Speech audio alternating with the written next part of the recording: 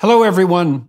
I have the great privilege today of speaking with one of the most remarkable political figures in the U.S. in the last 5 decades perhaps, Dr. Newt Gingrich. Speaker Newt Gingrich is chairman of Gingrich 360, a multimedia production and consulting company based in Arlington, Virginia.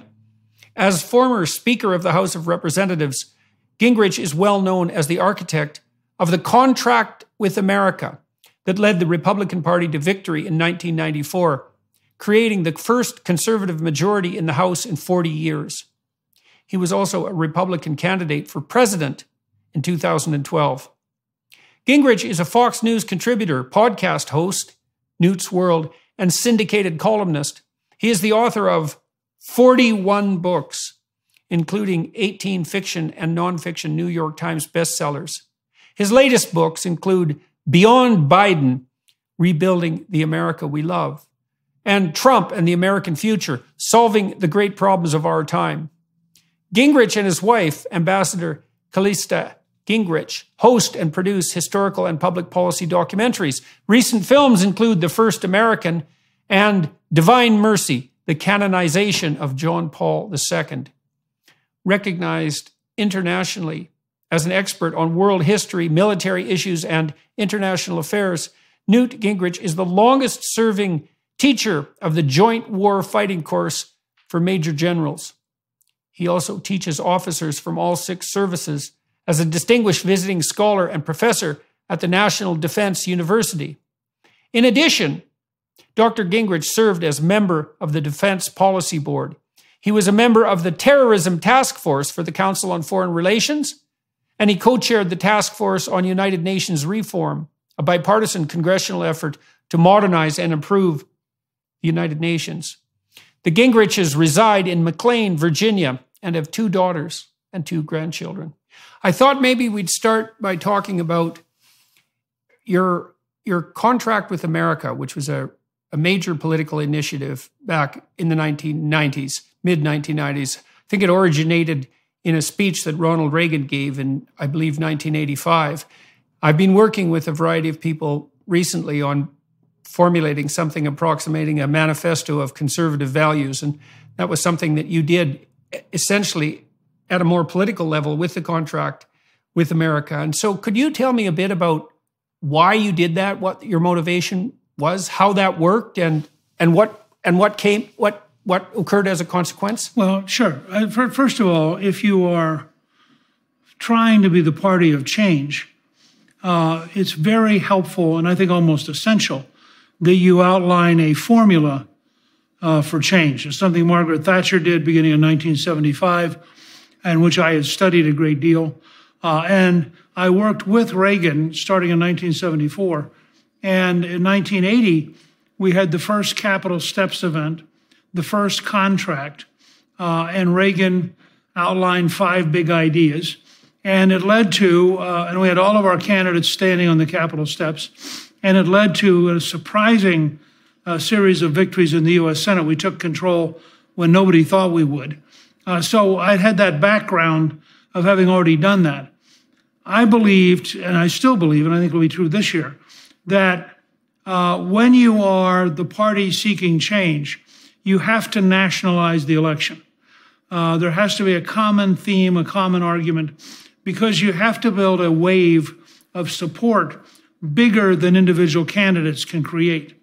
And so in 94, we really were working off of that framework. The 2 books I always recommend to people are Claire Berlinski's There Is No Alternative, Why Margaret Thatcher Matters, and Tom Evans' book, The Education of Ronald Reagan, His Years at General Electric. And if you read those 2 books, you can almost see how the contract emerged.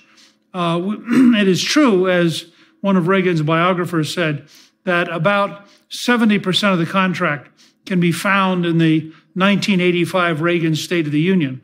But that's because Reagan had begun articulating the need for profound change as early as his speech for Goldwater, his national televised speech in 1964, which is still available on YouTube, called A Time for Choosing, and is a remarkable speech. And then when he ran for governor, In 1965, he began running, and he ran with welfare reform as one of his first topics. So this, the concept of, for example, being for welfare reform had a long gestation and had been dramatically accelerated by a book that Charles Murray wrote called Losing Ground, which proved pretty conclusively that government-inspired dependency is very destructive, and particularly destructive for people who are poor. So that was the background. We had a couple of very simple principles. No issue was involved that wasn't above 70% approval. And the reason there is, if you're a conservative, in virtually every country in the world, the media will be opposed to you.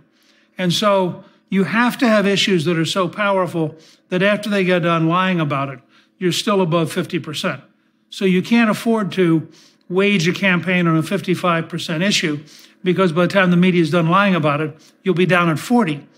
But if you have a 70 or 80% issue, they can't lie enough to make the issue unacceptable.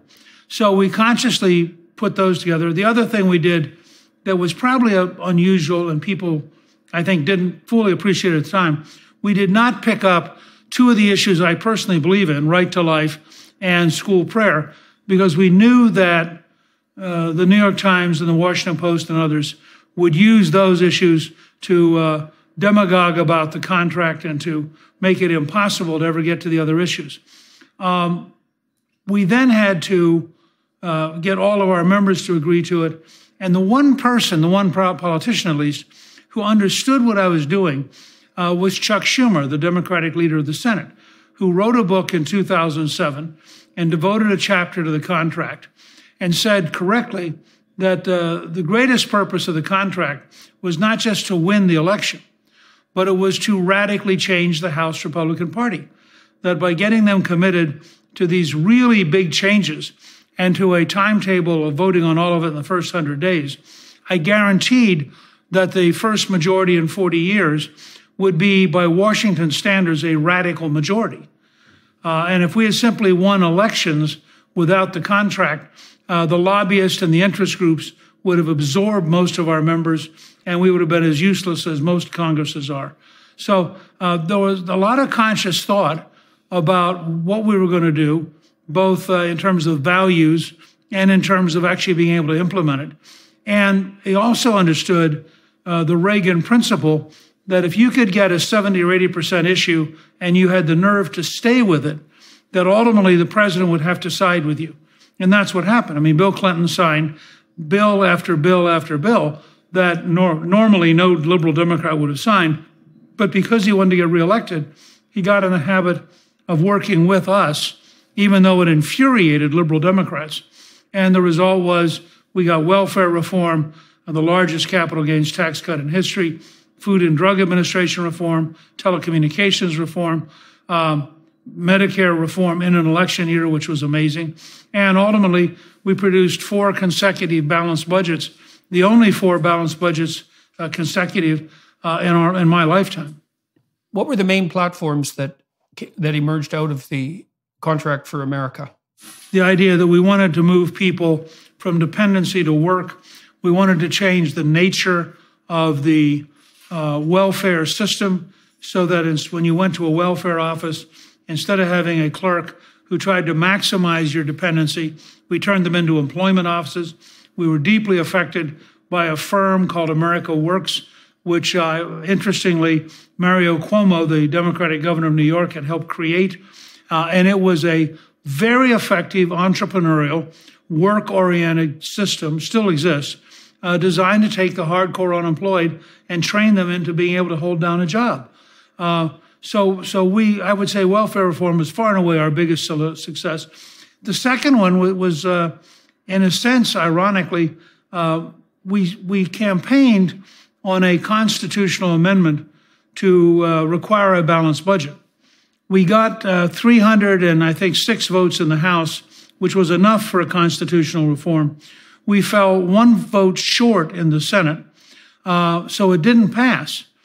But we realized if you had 306 votes in favor of a balanced budget, and if you had 66 votes in favor of a balanced budget in the Senate, you could pretend that you had passed it and just go ahead and pass a balanced budget.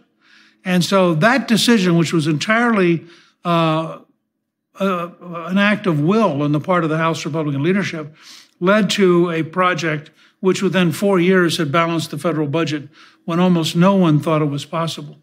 We also had very strong provisions about applying to the Congress every law which applies to small business. We had a provision for, the House, this is really ironic. The House in its entire history for over 200 years had never had an audit.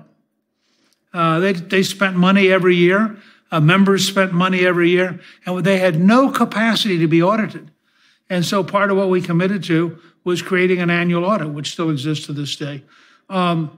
The tax cut we campaigned on, which included eliminating any capital gains tax on your home as long as you reinvested the money in another home, and which had the largest cut in the actual capital gains tax in American history, was just extraordinary in launching a generation of economic growth. And finally, we had very strong provisions on deregulation because we felt that the government bureaucracies were killing our economic growth. And the result was we had literally, I think, a decade of entrepreneurial and small business activity that would not have occurred without the contract and without the Republican majority. The midterms are upon us, and it's time for some real change. Inflation isn't going away, and if the current administration keeps handing out free checks, Americans won't just be hurting, they'll be fighting to survive. The typical investment portfolio of 60-40 stocks and bonds is down by 34%. Its worst drop in a century. Millions of Americans are taking a hit. What can we do to set things right? You could invest in assets that aren't dragged down by the stock market, like fine art with Masterworks. Fine art is so disconnected from stocks that even as the 60-40 portfolio keeps losing, fine art is selling for 26% more than it was last year. Just recently, Masterworks sold a painting for a 21.5% net return to their investors. Go to Masterworks.com and use promo code JBP to sign up for Masterworks and skip their waitlist. That's Masterworks.com, promo code JBP, or click the link in the description. See important disclosures at Masterworks.com/CD. So what do you think the consequences were of the welfare reform provisions that you introduced? Well, I mean, we know from studies that getting people in the habit of going to work, getting them into their first job, having them learn that it's okay to get up on Monday and go do something, having them begin to realize that if they worked hard, they could actually get a better job. So if you see it as a motion picture and not a snapshot, it isn't just the first job, but the first job leads to a second job and a third job. And I think there's no question, the net result was, because there have been lots of studies, the net result was millions of people who left dependency, got a job, the largest number of children taken out of poverty because the incomes of their families went up in American history. And it was wildly successful, but it went straight against the left, which hated the idea of having a work ethic and getting people out of dependency. I mean, there was just this almost rabid feeling. One of the Democratic leaders, and we split the Democrats 50-50 because it was so popular that half of them voted with us to pass it, and Bill Clinton signed it. But the ones who didn't vote for it were from very liberal districts. And, one of them basically said, this was like the Nazis. They're coming for your children. They're going to starve children. I mean, the language was unbelievably hostile and personal and vicious. And there's something on the left that loves dependency and hates work. I mean, it's a very strange phenomenon. And I think probably goes back to the 19th century rejection of industrialization. So you ran your crew ran 4 balanced budgets as well, and so let everybody who's listening know what the consequence of a balanced budget is, and then more importantly, what the consequence of an unbalanced budget is, and what the cumulative consequence is that, especially right now. Well, actually, I've been deeply shaped by studying British budget policy in the 19th century and the recovery from the scale of debt in the Napoleonic Wars, and the way in which the British worked very hard to lower taxes, increase economic growth, and were very frugal. Gladstone, as prime minister, would reuse all the message boxes as a way of saving money, which is partly symbolic and partly real. And so I approached this whole issue of the budget from the standpoint, and I helped write our first budget of hope and opportunity when I was a freshman in 1979 as an alternative to Democrats. And we were making a couple of arguments. One is that a lower tax system creates a lot more jobs, that those extra jobs create a lot more revenue for the government because you have more people at work earning more money, more people getting profits earning more money.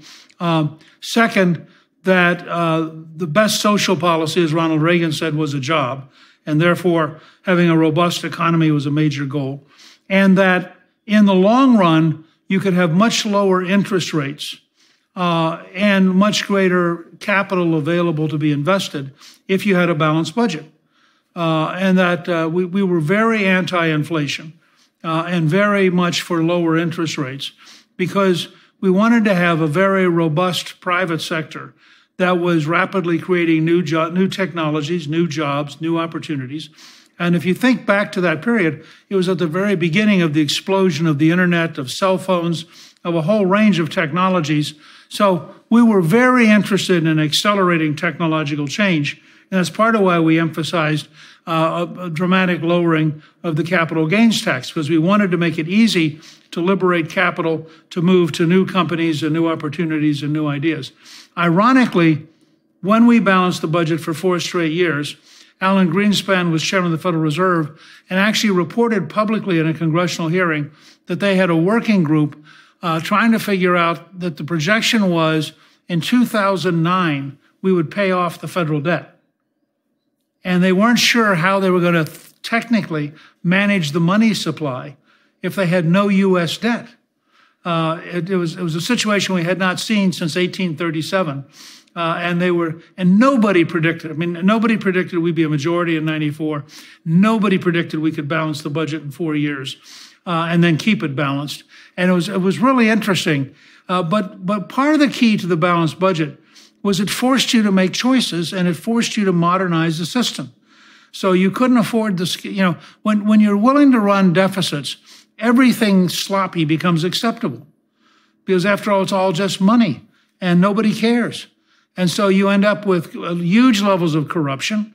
It's an estimated $20 billion in theft in the California unemployment compensation last year, just by itself. You end up with huge volumes of waste. The Pentagon is an embarrassment. It is so bureaucratic and so wasteful. You end up with all sorts of sloppy projects because politicians say, look, since the budget's going to be in deficit anyway, why can't I have my $500 million? And you have no yardstick. There's no way to control the system. And so we wanted to establish a genuinely controlled government that had to constantly improve itself. And I had been a student of both Edwards Deming, the father of the quality movement, and Peter Drucker, the best management writer of the 20th century. So I really brought a very management-intense approach to thinking about the federal government. And I wanted the pressure of the balanced budget to force us into the kind of reforms we needed. When were the projections being made that the debt would be paid off by 2009? 99 and 2000.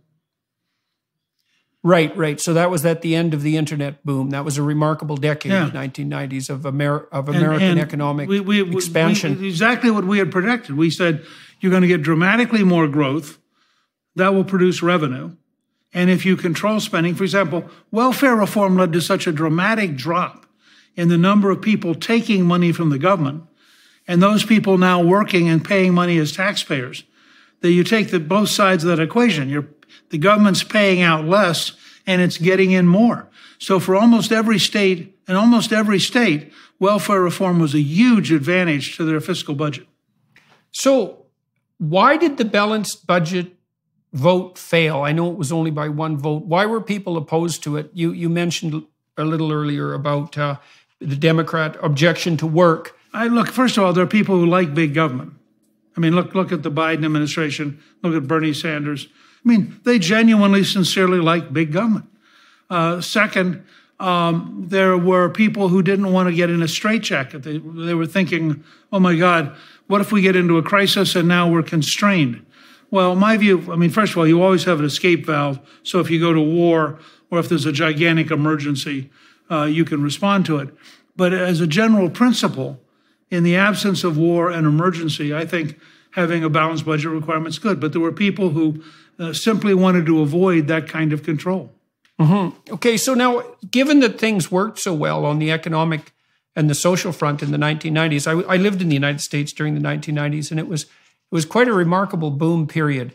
Very, very optimistic, and maybe a period unlike any that has been since, particularly now. Given the massive success of that program, why did Republicans and Democrats alike relapse in the aftermath? Because we went right back to huge deficits and a growing and a spiraling debt, even with that object lesson. So why did people fail to learn? And why, more particularly, was that also true of Republican administrations? Well, I don't think either George H.W. Bush or George W. Bush had a clue about Reaganism and about modern conservatism. I think they were just managers, and they managed the system as it existed. I mean, when George W. Bush announced he was going to work with Teddy Kennedy on education reform, you knew it was an absurdity. I mean, Teddy Kennedy was the chief leader for the teachers' unions. There wasn't going to be any education reform. They were just going to spend a lot more money and accomplish nothing. And I think that there's a wing of the Republican Party, which is a managerial wing. It likes things to be tidy. It doesn't like fights. Well, if you're going to actually control the government, it is a struggle because the government doesn't want to be controlled. So if you're going to actually, for example, examine how we managed to build the F-35 as a bad airplane at such enormous cost, you're going to have every lobbyist who helped build the plane petitioning the Congress to avoid the investigation. And so you end up in a situation. I once said that the future has publicists, but the past has prison guards. And those prison guards are mostly lobbyists. And they do everything they can to stop the future. I'll give you an example. I've done a lot of stuff. I founded the Center for Health Transformation. I've done a lot of work on health reform. So somebody built a computer model that could evaluate your eyes. And we currently have a system where every year you have to get your eyes checked if you need, for example, a prescription for contact lenses. Well, the recommendation actually technically is you ought to get your eyes examined every other year. But of course, if you're an optometrist or an ophthalmologist, you like a provision that requires annually because that doubles the income. So this company comes along and actually has figured out you can have a home application using your laptop or your iPad. And it is literally technically as good as going in. So one year you'd go in and the other year you'd give it to yourself. In state after state, the optometrist and the ophthalmologist lobbied to get the state to outlaw the new technology in order to protect their ability. Now, this is something that Adam Smith wrote about in 1776 in The Wealth of Nations, that any gathering of businessmen is a conspiracy against the consumer. And so all of these interest groups like a sloppy, influence-ridden, bureaucratic and political structure, and they don't particularly want a lean, aggressive, competitive environment. Yeah, you said that, okay, so you talked about this managerial tendency, but also the proclivity, let's say, to shy away from a fight. The other thing that I see happening on the conservative front, I would say, is that the left is capable of offering young people something approximating, you might call it a utopian vision. And so there's the psychologist, Jean Piaget, talked about a late stage in cognitive development among young people. It was the latest in his stages, in the stages that he laid out in his stage theory developmental account of human, let's say, cognitive progress. He called the late adolescent stage messianic. He believed that was a time, and it wasn't the case for all young people, but for many, where moving from their group affiliation, say their peer group, to full independence required something like the abiding by a set of universal principles. And so there's a search for universal principles that can be a guideline for life. And that would be part of high-end enculturation. And I think the left has been particularly good in capitalizing on that by making the case, for example, that if you're concerned about climate change, then you're serving the best long-term interests of the planet, that you're engaged in some noble goal that's outside of yourself. And conservatives have been, I would say, spectacularly bad at offering that sort of alternative to young people, a vision. And I think if you look at what predicts conservative political belief temperamentally compared to liberal or left political belief, the biggest predictor is creativity, is the trait openness. And so open people tend to be more liberal in their political preoccupations. And open people are actually more visionary in the technical sense. They're more imaginative. And then you might combine that with the fact that conservatives tend to stand for traditional values. And it's not that easy to articulate a vision that's based on traditional values, because a vision tends to be future-oriented. And so one of the things that strikes me about your contract with America and the work Reagan did and the work that Thatcher did was that it was visionary in some real sense. And then that seemed to evaporate in the aftermath of that era and hasn't been replaced by anything on the conservative side since. And I've spoken to conservatives all over the world and to centrist liberals as well. And the degree to which they're starving for a forward-looking vision can hardly be overestimated. So you managed this. And what made your era different and the people that you worked with? And why were you able to communicate it in a manner that was effective enough to have it adopted by such a wide swath of people? You know, without being presumptuous, you could make an argument that the three most disruptive Republicans of modern times were Reagan, Trump, and me. And that all three of us are outside the norm for the Republican Party. The Republican Party norm is to raise a lot of money, hire really good staff, hope somebody near you is thinking, and actually almost deride the idea of visionary language and all that fancified stuff. This is, by the way, an enormous problem in the American military. There was a point around 2004 or 5 where John Petraeus called me from Iraq, and he said I really had to get to know a guy named Nagel, N-A-G-L, who was at that time an Army major and who had written a brilliant book called Eating Soup with a Knife, which is actually a phrase from Lawrence of Arabia, who said that fighting a guerrilla war is like eating soup with a knife. It's very, very difficult. So I read Nagel's book. I called Nagel and talked to him. And the book is a scathing, unending example of the Army's absolute inability to think in Vietnam. I mean, it's just astonishing how bad the U.S. Army's thought processes were in Vietnam. And I called Nagel and I said, hasn't this really hurt your career? And he said, no, nobody in the Army reads. Uh-huh. Well, you know, I did some work with the U.S. Naval Academy in Maryland, and we were looking at personality factors that predict military ranking and to some degree academic success. And it was pretty clear from that investigation that general cognitive ability was a predictor, like it is for most activities that are complex. But the next most powerful predictor, and this isn't that surprising, was trait conscientiousness, and that's basically orderliness and industriousness. Certainly openness, which is the creativity dimension, predicted not at all. Now, it also doesn't predict standard university grades, by the way. You were talking a little bit earlier about the managerial proclivity of the run-of-the-mill Republican, and also about the fact that you and Trump and Reagan were all outsiders. It seems to me that in managed bureaucracies, that openness is a detriment to progress from the bottom up. Is when you're in the bottom ranks, what really predicts your success is conscientiousness, dutifulness, the ability to run out an algorithm that's already pre-established. And if you're open and creative at the bottom rungs of an organization like that, all you're going to do is cause trouble. Now, the problem with that is that as people progress through the ranks, all the people who are creative get winnowed out. They might be absolutely vital at the highest levels of organizations, but there's a tremendous amount of trouble at the bottom.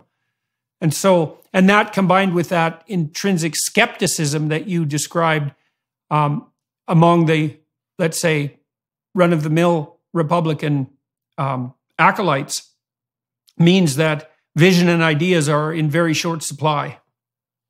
It's a very difficult thing to overcome because, as I said, the visionary types are going to... I mean, there's this great moment in the 19th century where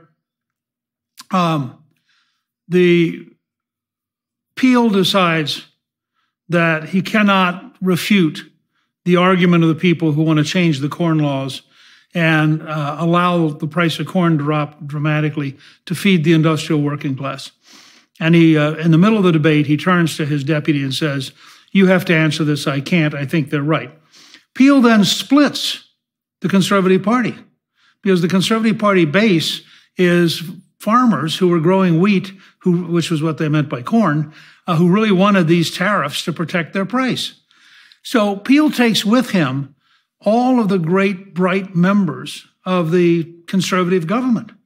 And this is why Gladstone ends up as a liberal.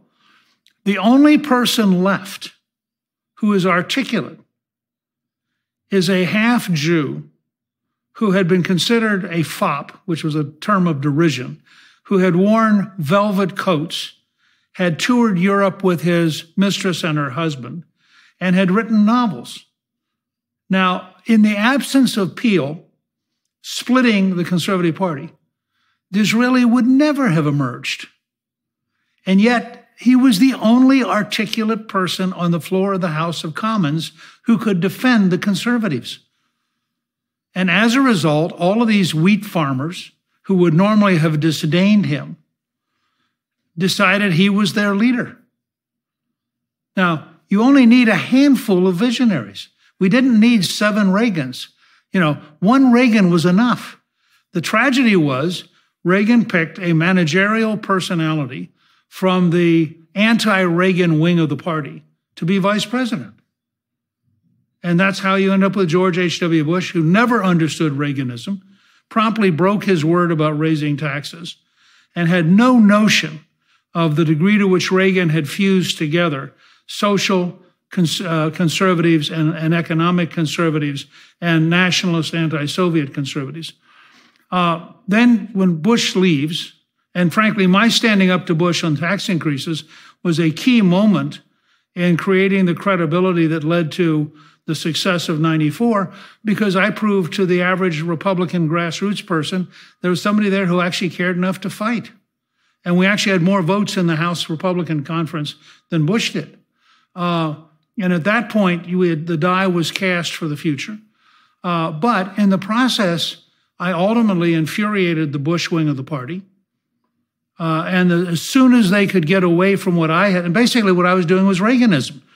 So as soon as they could get away from what I was doing, they reverted to the norm. And the norm is, frankly, a pretty dull managerial party that doesn't have any sense of what, H.L. Mencken once wrote of the Harding administration that it was like an army of ants crossing the desert, which when it came upon an idea, wondered what it was and trampled it to death, trying to study it, and then resumed its march across the desert. Well, that described a large wing of the Republican Party. Now, the difference is, on the left, you have lots of vision and fanaticism, but they tend to be out of touch with reality.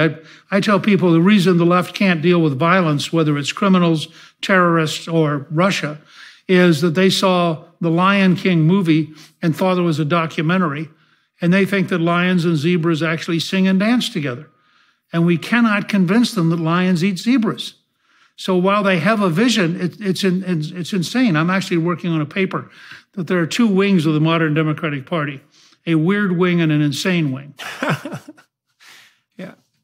Yeah. Well, I mean, that does seem to be that paradox that you just described with the visionary Democrats who are out of touch with reality and the managerial Republicans who are out of touch with vision does seem to be a logical consequence of what would you say, the excessive control that people at different temperamental extremes might have of both parties, because the stereotypical personality who's going to lean to the left on the pathological side is someone who's extraordinarily visionary but completely impractical.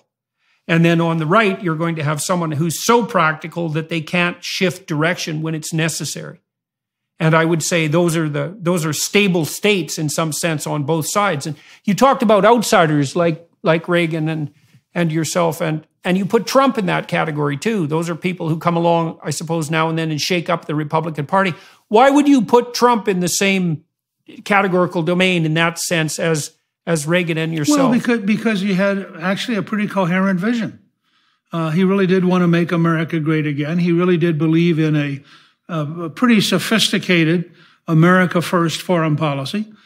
He was really prepared to take on the bureaucracies and shake them up. I mean, the part of what defines the entire process with Donald Trump is that the establishment, whether it's the bureaucracy or it's the news media or it's the FBI or it's the billionaire elites in New York, they all understood that he was their mortal enemy. That if they didn't go after him every single day in every single way, that he would destroy their world.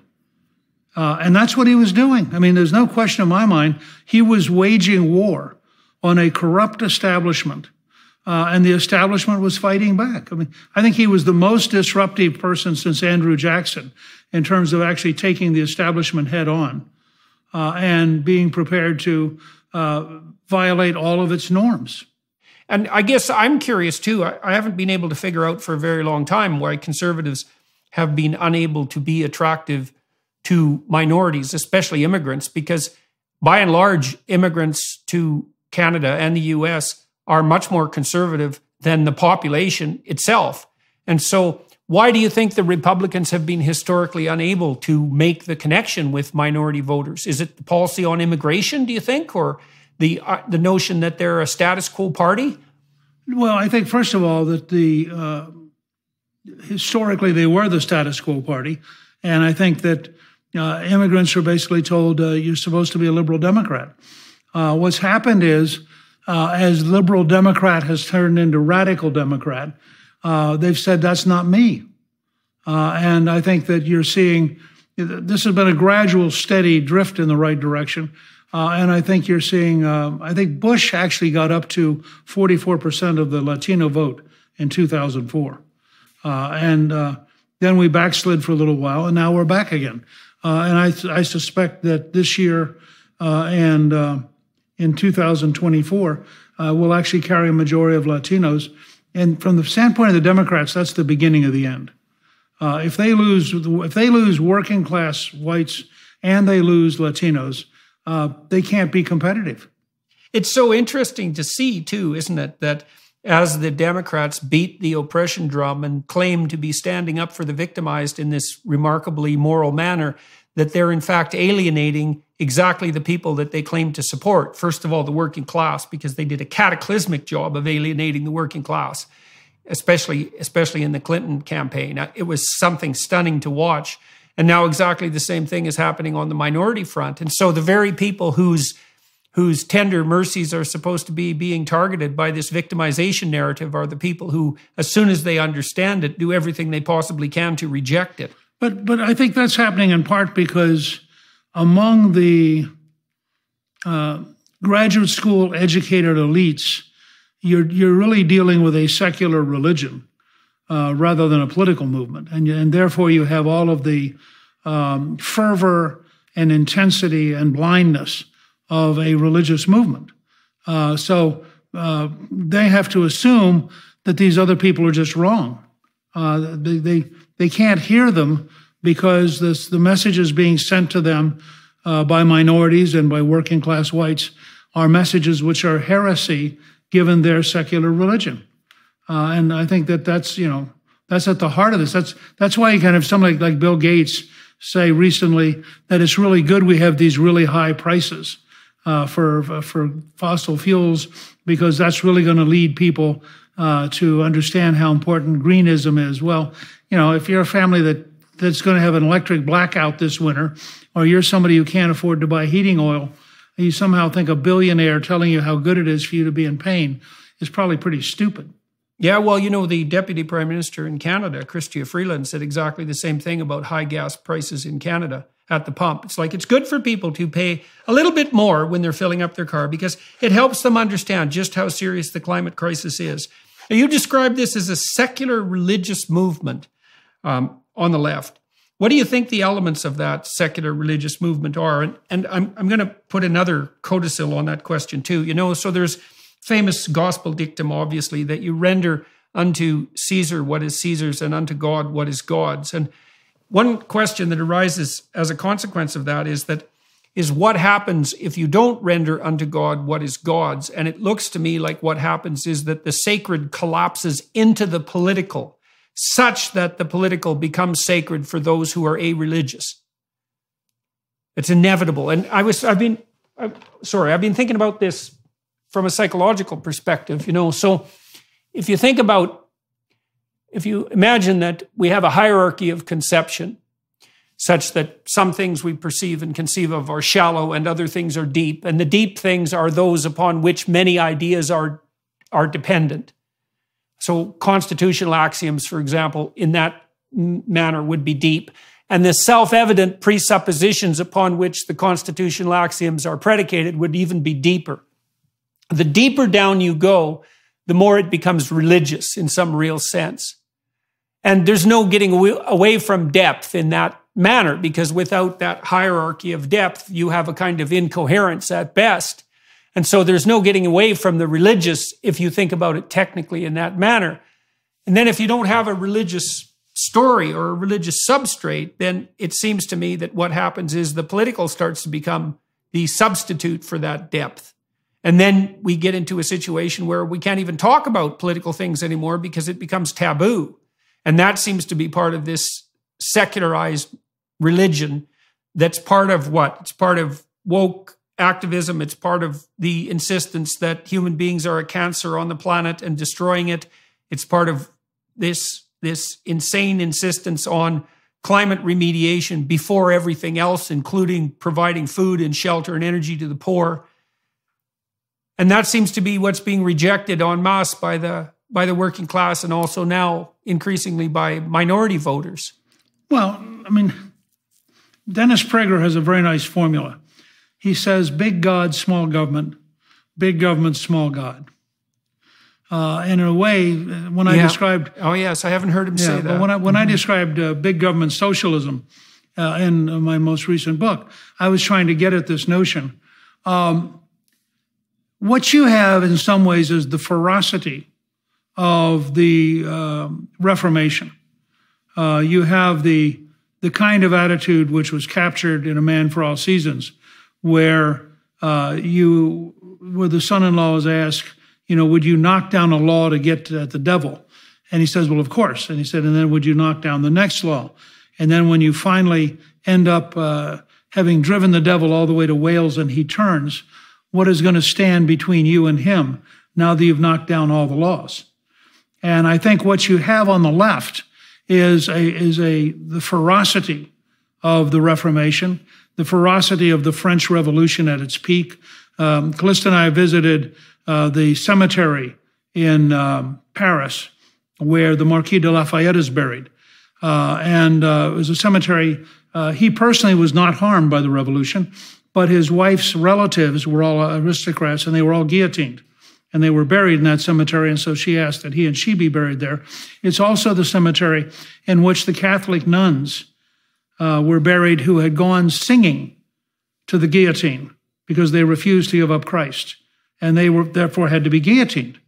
It's the ferocity of Leninism, which annihilated much of the social structure of Tsarist Russia.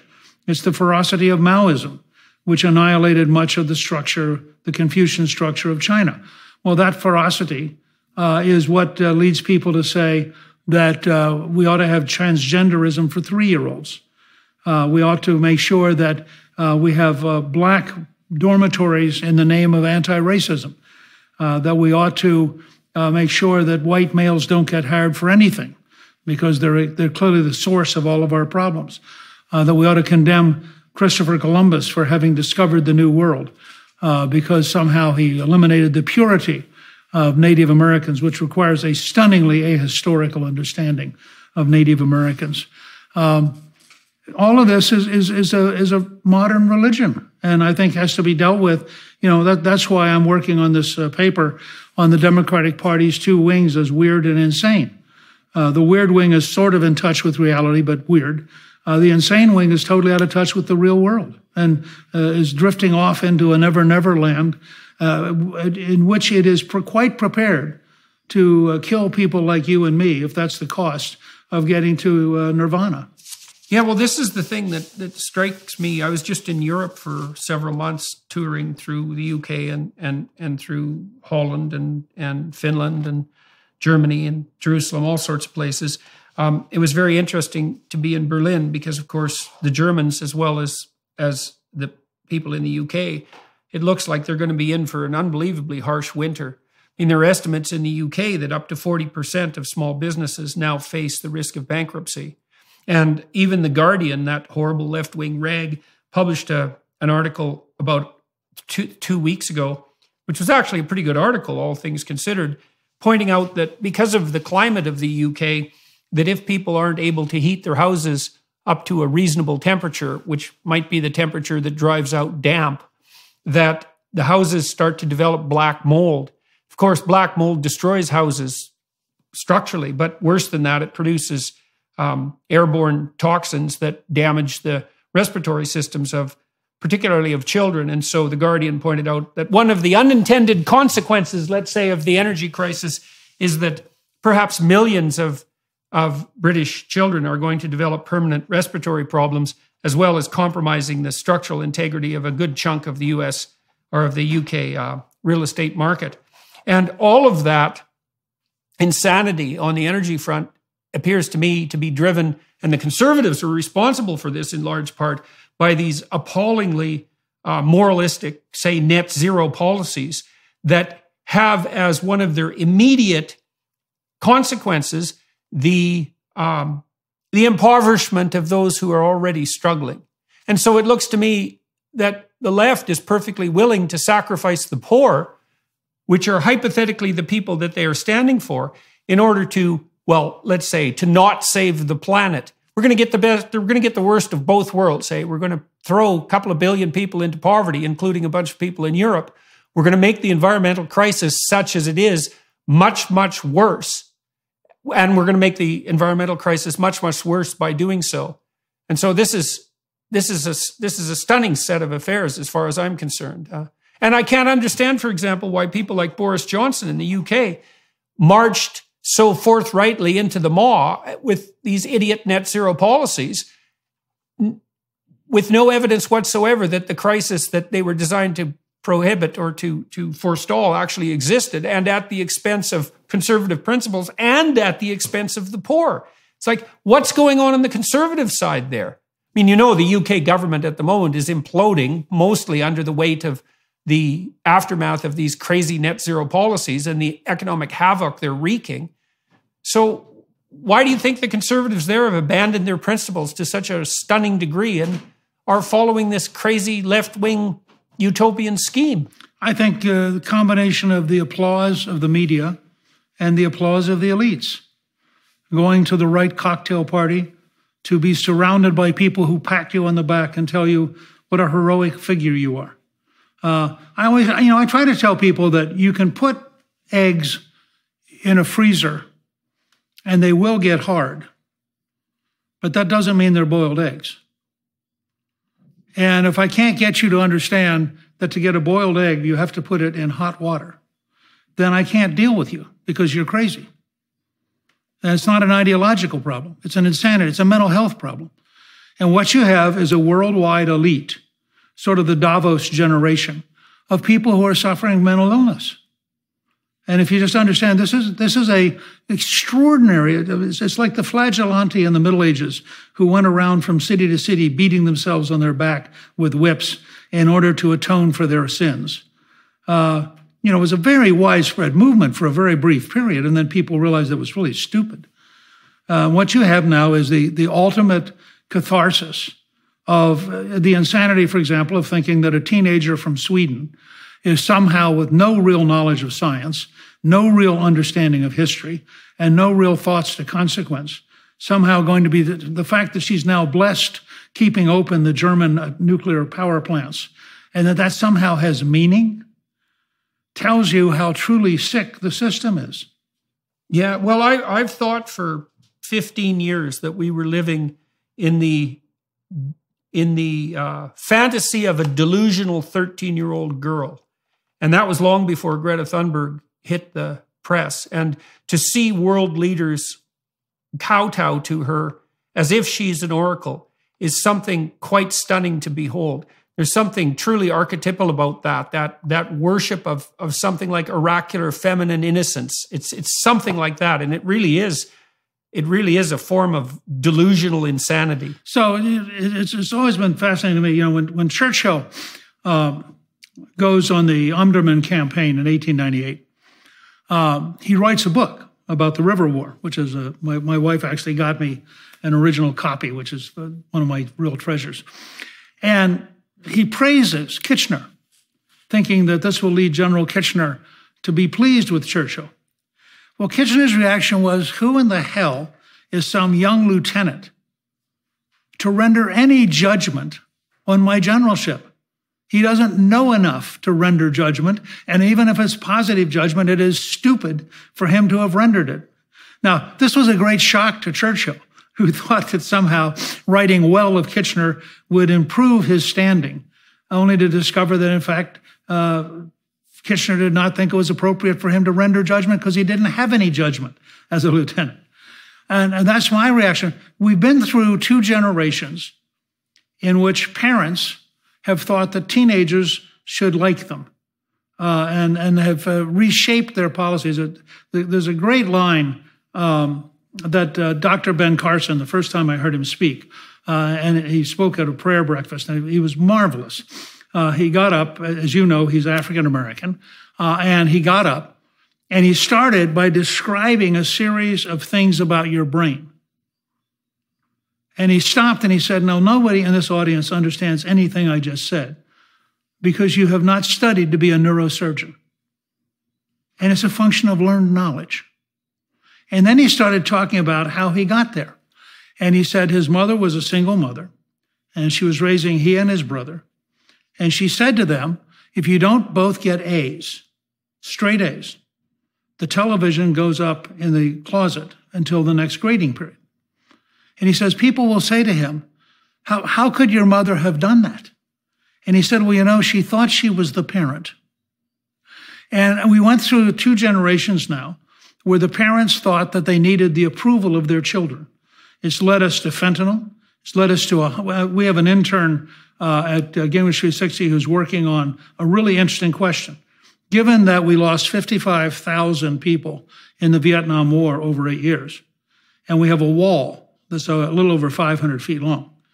If you had a wall for the last decade of drug overdoses next to the wall for Vietnam, how long would it be? It turns out it's about 1.1 miles. That's how many Americans we've lost to drugs in a decade.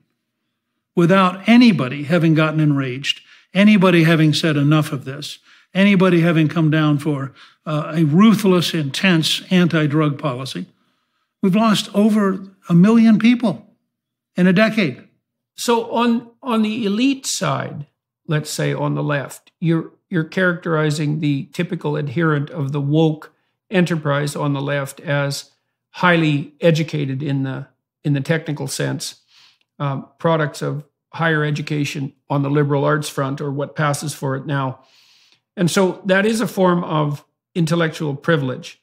And you might say that along with that privileged position comes a fair bit of existential guilt, which is something like, I have all this privilege, but I really haven't earned it, which is, of course, the accusation that the radical left doles out in no small amount continually with regard to Western culture as a whole.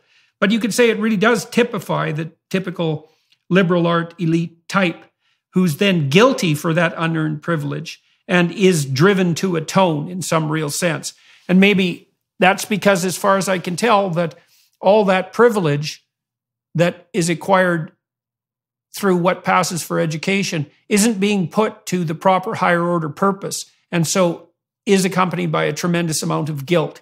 And that's part of the religious issue here, so that the guilt is looking for expiation constantly. Thomas Wolfe's essay on radical chic, taking apart a cocktail party at Leonard Bernstein's penthouse, which was raising money for the poor, in which Wolfe focuses in on the Filipina maids who are serving the champagne to the rich people who are there out of noblesse oblige, is one of the most devastating insights. And this, of course, was written in the 70s. But what you've had is the emergence of the world's first mass aristocracy. People so well off, they don't have to do anything. They don't have to know anything. So what they know is trivial, shallow, and has no relationship to wisdom. And they, in a sense, it's the perfect postmodern world. It's a world in which no fact matters, no taste matters, there is no standard, and you can pretend to be something by having read 3 totally irrelevant books and seen 5 totally irrelevant movies, and therefore you're clever. And cleverness has replaced wisdom. And you, of course, are superior to all of these people. You know, one of the reasons that the elites dislike Trump so much is that Trump talks like a blue-collar worker. I always tell people that there's a movie that Mark Wahlberg is in about the guy in Philadelphia who tried out for the Eagles and ended up being accepted, actually played for 3 or 4 years with the Eagles.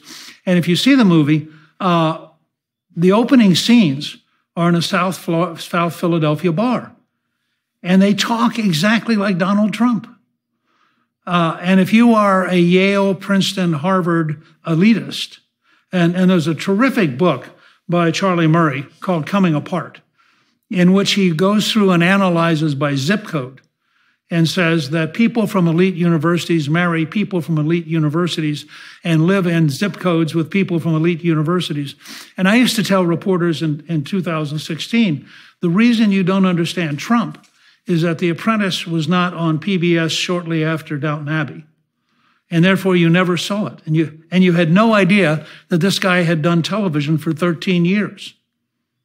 And of course, to have actually watched The Apprentice, if you were working for the Post or the Times, would have been to risk your status, because as a snob, you couldn't watch that kind of so-called reality TV.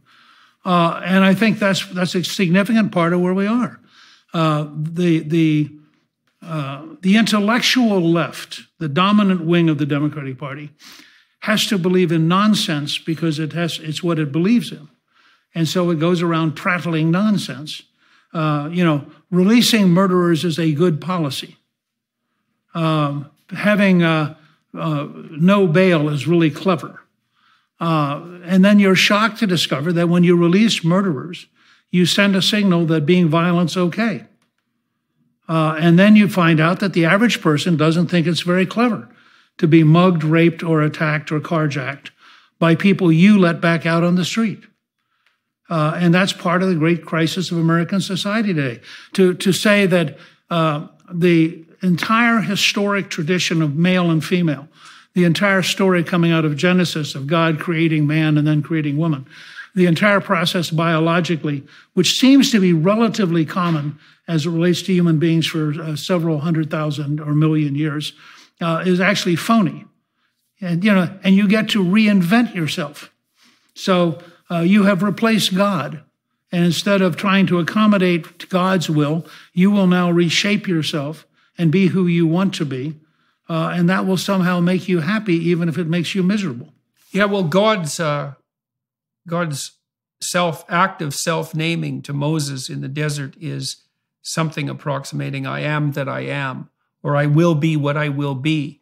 And it's very difficult for me not to see a direct analogy between that and the claim that identity is subjectively defined. I am that I am. And that's something like the attribution of omniscience and omnipresence and omnipotence to the subjective self. And it's even worse than that in some sense, because the subjective self there that's being elevated, which is something like what I feel I am, seems to me to be technically indistinguishable from whim. So, because you could imagine that you could regard yourself properly in a selfish sense. And by properly, I mean you would regard yourself as an entity that actually propagates itself across time. And so you're bound by fealty to yourself not to do spectacularly stupid things in the present, even though they might feel good, if they would compromise you tomorrow or next week or next month or next year, right? You have to view yourself as an iterating game. And this notion that identity is somehow subjectively defined and that subjectivity can be pinned down to the moment couldn't possibly be a claim that's more preposterous and immature. You know, I told the Senate in Canada, when Canada passed Bill C-16, which was the pronoun law that every idiot country in the world seems to be jumping on now and passing, that the consequence of confusing people about the difference between men and women would be the production of a psychogenic epidemic. Because I knew that young adolescent girls in particular are prone to, well, we've seen like 3 epidemics in my lifetime: bulimia, anorexia, and cutting. And it was always adolescent girls. And I think there's psychological reason for assuming that the distinction between male and female is the most basic cognitive category. It's the deepest cognitive category. It's the most profound, might be the most sacred in that sense. And that if you throw uncertainty into that, you imagine that there's a hierarchy of psychological instability. And there are people who are barely clinging to the edge. And there's lots of them, just like they cling economically. If you add uncertainty into the conceptual hierarchy, you drop marginal people into the realm of insanity. And so I felt that for every one trans child that we hypothetically saved, we'd probably doom 1,000. And that seems to have played itself out with near perfect accuracy over the last 6 years. And there is some unbelievable narcissism and self-aggrandizement in that proposition that you can define your identity subjectively by whim at any moment, and that everyone else has to abide by that as if it's incontrovertible fact. Well, first of all, you get to shift who you are. And that's that whole process of your definition at 3 may be different than your definition at 5, which may be different than your definition at 7. But we're supposed to take you seriously at this instant if that's who you have defined yourself as this evening or today. Secondly, I think it is at the heart of the 10 Commandments that you shall have no other God before me. And what we've now said is, oh no, you are your own God. You are therefore by definition in front of God, because you get to redefine whatever you want to redefine. Well, once you get into that kind of relativism, you have everything begin to disintegrate because there is no framework of reference you can cling to it. Ironically, there are 34 languages that have different declensions based on sex. So you have to ask yourself, how in Spanish or French, for example, are you going to deal with a relativistic multi-gender environment when the language, in fact, assumes 2? Yeah, well, seems to have something to do with this disintegration of the intermediary hierarchy. So one of the things Carl Jung, the psychoanalyst, said back near the end of the Second World War was that, well, he said 2 things that were quite striking. One was that the biggest threat that was going to confront us in the future would be something like mass psychological instability rather than, let's say, material want and privation per se. And he also pointed out that the logical conclusion of the Protestant Revolution would be that everyone would become their own church, right? That was the degenerative tendency because of the destruction of intermediary hierarchical systems. One of the things conservatives can offer, and I think this works out well on the front of sanity itself, the front of bolstering sanity, is there is a concept among humanistic psychologists in particular that the atomized self is the center of the world and that self-actualization is the is the essence of sanity. But there's a more sophisticated version of that, I would say, stemming mostly from Piagetian thought, that there isn't any difference between sanity and proper nesting inside a hierarchical community. So you can imagine that, well, if your marriage is really unhappy, you're not going to be very sane. And if your children are miserable and misbehaving and your marriage is unhappy, you're even going to be less sane. And that will also be true if your friends have turned against you and you have no position in the community with regard to a job or a career. So it's better to conceptualize identity and sanity as the consequence of proper nesting in a hierarchical social structure, so that you're sane if you have a marital partner who provides you with corrective feedback. The two of you have a good marriage and are sane if you are together jointly, back to back, in relationship to your children, who are then stabilized because of your stability. Now you're nested inside a stable family. You can walk outside of that family into the community, and you can orient yourself properly in relationship to a job or career. And that also provides you with corrective feedback from all your compatriots and your peers. And that scales politically at the level of the city and the state and the country. And so sanity and identity then becomes the entire hierarchy of hierarchical relationships. And that's another thing that conservatives can offer as a vision, as an antidote to this atomized liberalism that results in the final analysis in self-aggrandizement to the point of claiming divine attributes. That's how it looks to me, anyways. Well, I think at times you are probably a deeper thinker than I am. I'm only a politician. So let's talk about vision a bit on the conservative front. So we have the midterms coming up, and hypothetically, the House and the Senate are going to flip. Now, it isn't obvious to me that there are visionaries working effectively on the conservative front, the Republican front in the U.S. And so what do you see as the way forward for the Republican Party if it got its act together, let's say, and developed something approximating a vision? And do you see any sources of that vision emerging? Yeah, look, I think there are a lot of entrepreneurial personalities who are each developing different approaches on different topics, different solutions.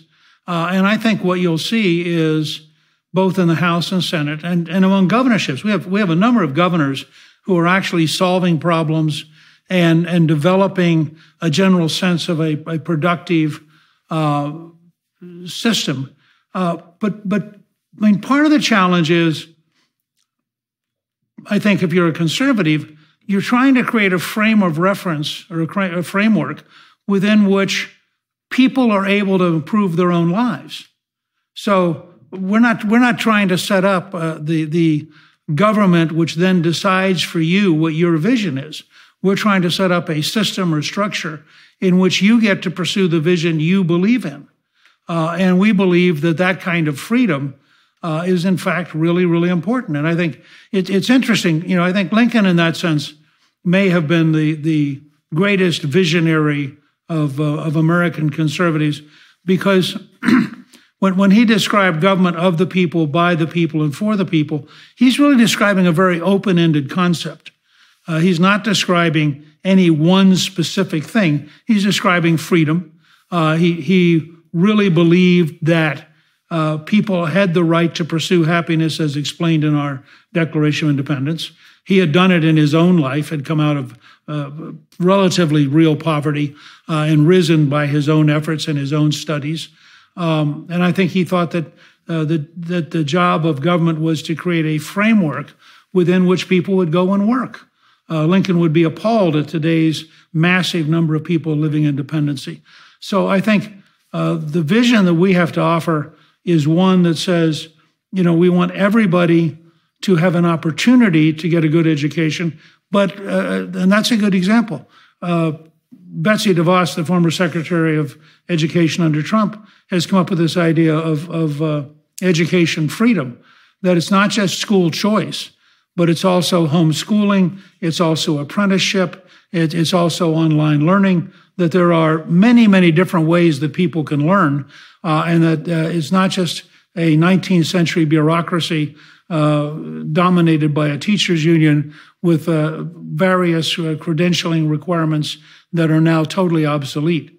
And I think that sense that you're going to see a number of different people in different areas who are offering specific breakthroughs towards a more dynamic, a more open, a more entrepreneurial American society, and frankly, a much more work-oriented American society, which is historically was a key. That emphasis that you lay on work, well, in the lectures that I've been doing publicly around the world, I have placed a fair amount of emphasis on responsibility. And I think that your emphasis on work and my emphasis on responsibility are likely the same thing. I've been trying to point out to the people who are listening to my lectures that most of the meaning that sustains people through crises in life is accrued as a consequence of adoption of responsibility.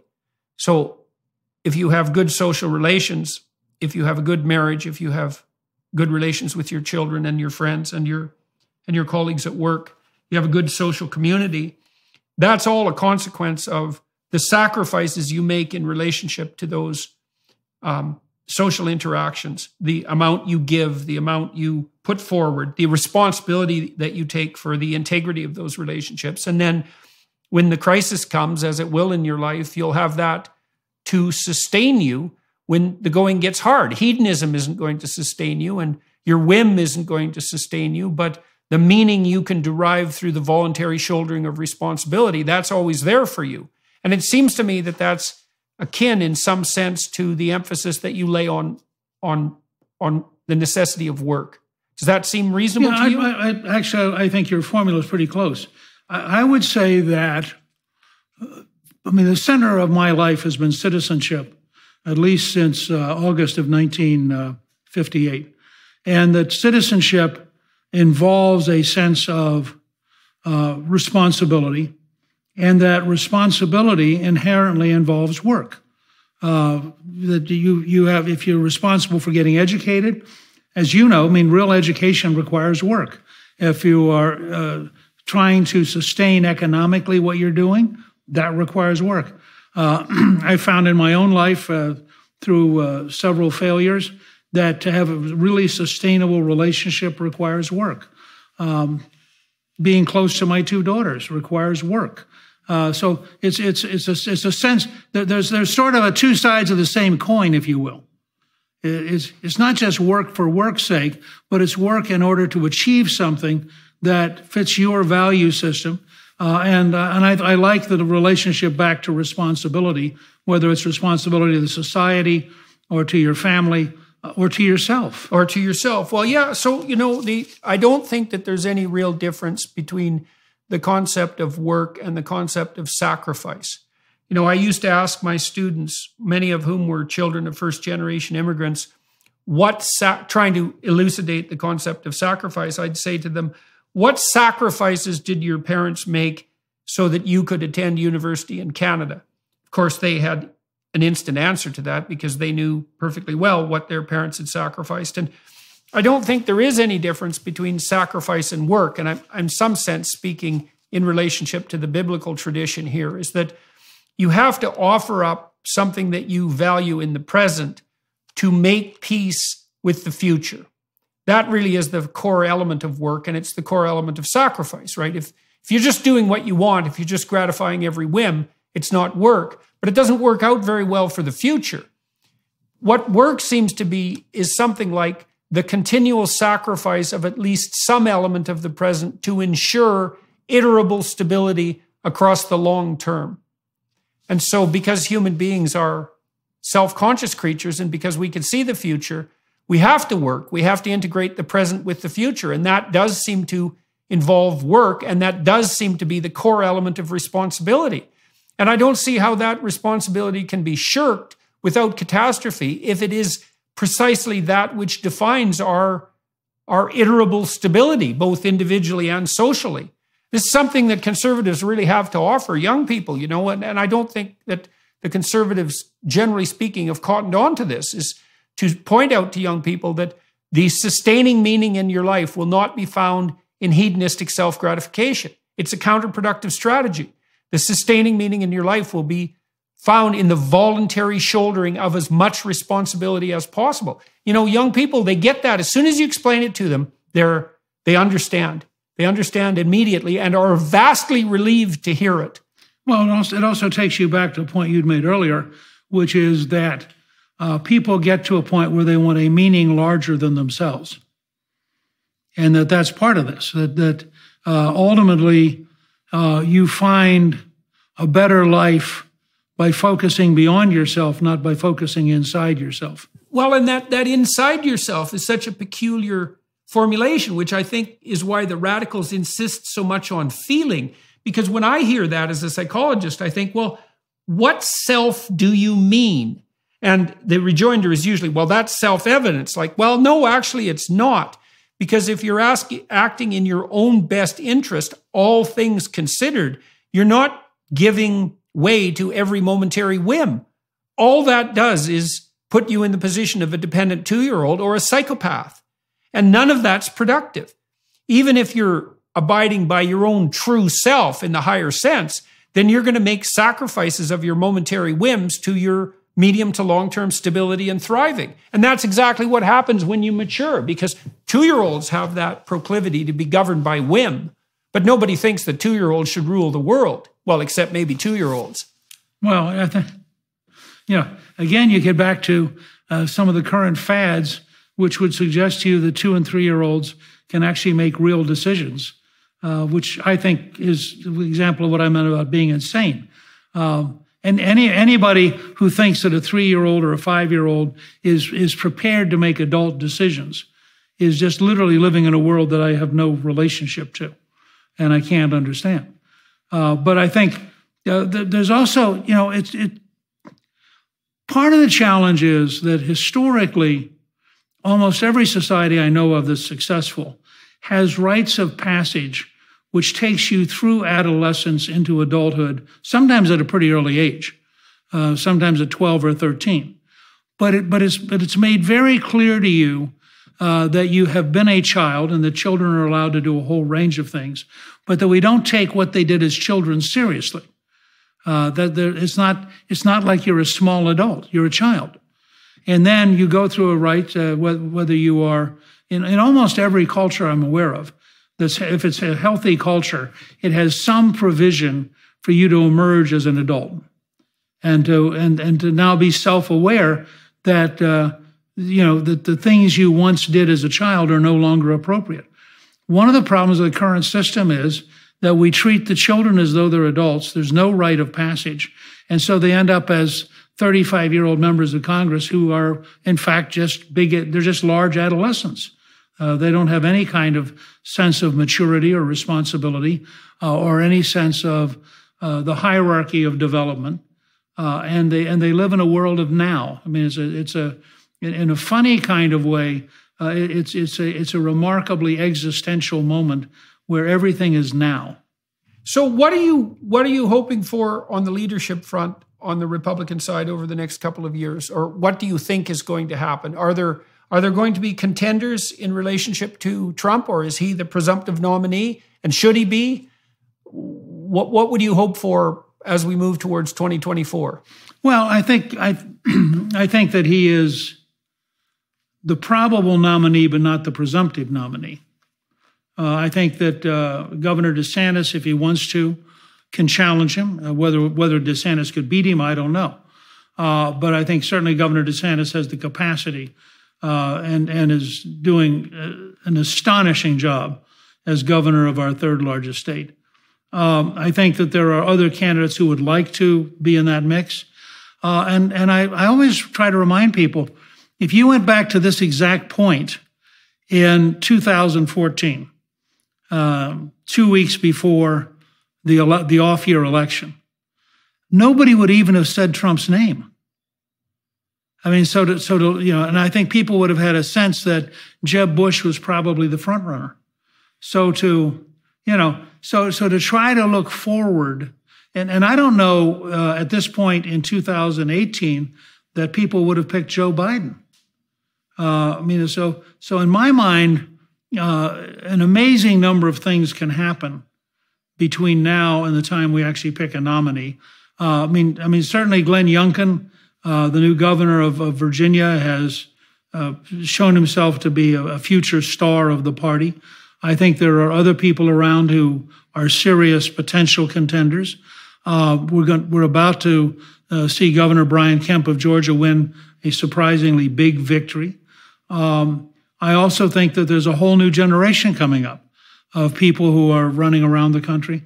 And there are a whole bunch of senators. One of the ground rules of the U.S. Senate is that every senator combs the hair of a future president every morning and looks in the mirror and thinks, why not?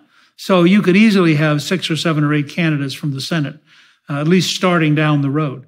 So I would say that Trump is formidable and probably would be nominated, but he's not certain. I think on the Democratic side, if this election goes as badly as I suspect it will, and if Biden continues to decay, and if Kamala continues to be as totally incompetent as she is, I think you'll clearly see a whole new field of Democrats.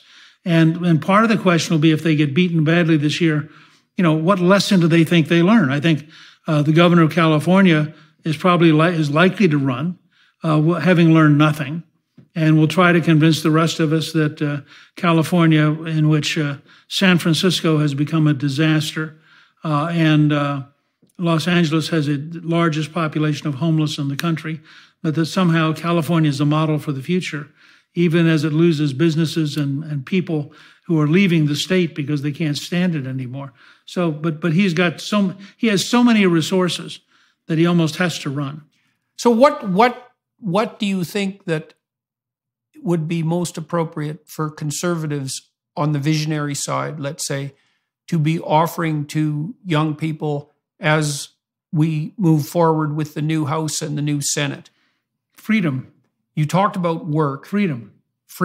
I think, well, because see, freedom leads to responsibility and work. Mm-hmm. Mm-hmm. I just did a seminar with a bunch of people, including Dennis Prager, on the first half of Exodus in Miami. We're going to release that November 26th. And you mentioned freedom, and that's what made it spring to mind. So when God tells Moses to address the Pharaoh, he tells him to let my people go. And that's a famous line, let my people go. But that's not the line, actually, interestingly enough. And it's repeated, I believe it's repeated 9 times, might be 10 times, just to make sure that the listener gets it. The line is, let my people go so that they may serve me in the wilderness. And what's fascinating about that is that the vision of freedom that's put forward, which is the spirit, let's say, that's calling to the Israelites to emerge from their slavery and to the tyrannical Pharaoh to release his tyrannical grip on them, isn't the freedom of whim. It's the freedom to pursue the proper goals, to pursue the highest goals. And so it's the freedom that comes with the voluntary adoption of responsibility, and not the freedom that leads to a nihilistic hedonism. Right, but there's a difference between liberty and libertine, and I think that the challenge is, and this is, I think, very difficult to have a serious public conversation about it. Although Dennis Prager does as good a job as anybody. Ultimately, the health of the West requires a profound revival. I mean, ultimately, God has to be at the center of our freedom. When we say in our Declaration of Independence that you are endowed by your Creator with certain unalienable rights, if you don't think there's a Creator, then the whole rest of it makes no sense. On the other hand, if you believe that your rights come from God, and your right includes the right to pursue happiness, which in the sense of the 18th century Enlightenment actually meant virtue and wisdom. Happiness did not mean hedonism. Then the pursuit, I always try to make 2 points to people. The pursuit of happiness, first of all, is an active phrase, which gets us back to the work ethic. It doesn't say you're going to, it doesn't say we'll have happiness stamps or we need a federal department of happiness. It says you have been endowed by God with the right to pursue happiness. And second, by that grant, God has also imposed upon you the obligation that you should pursue happiness. Again, happiness in the sense of wisdom and virtue. And all of that only makes sense if you understand that you are subordinate to a supreme being. It's a little bit like Alcoholics Anonymous. I had a good friend who had been very high up in the Reagan administration and who was an alcoholic and ultimately went to Alcoholics Anonymous, found it to be enormously helpful. And ultimately, you get to a key step. I mean, you have to start by recognizing you have a problem and recognizing that you can't solve the problem yourself. But then you get to the key step. You have to recognize that there is a supreme being, a higher power. And so he found himself talking one day to a federal official, and he was explaining the impact of Alcoholics Anonymous. And this federal official said, if we could skip that one step, we could fund it. And he said, I don't think you understand. That's the step that makes the rest of it work. And I think in that sense, all of us are caught in an Alcoholics Anonymous moment. All of us are weakened by the fact that we don't live in a culture which makes it normal and obvious that your freedom is a freedom within God's belief and God's control. It's not a freedom against God or a freedom in an atheistic world, because those are in fact impossible. We might conceptualize freedom the way we conceptualize playing a sophisticated game. Every game is ordered according to the principles of the game, the rules of the game, let's say, and the rules aren't exactly walls, and they're not thou shalt not in some sense. They're enabling principles. And I don't see that there is any freedom without the rules of a game. I think there's just chaos. And chaos, that's libertine freedom, let's say. That's the chaos of whim. There's nothing about that that's salutary. There's nothing about that that allows you to maintain anything approximating sanity. It has to be ordered freedom. And maybe that's something that visionary conservatives can offer to young people, is the, what would you call it, the attraction of ordered freedom. And maybe we'll see some more of that happen in the upcoming years. That would be a lovely thing if the proper vision can be established. And so I'd like to thank you very much, sir, for spending the time talking to you. It's quite an honor. You've been a name I've known for a very long time. I must say that when I was young, you were definitely not my most favorite person.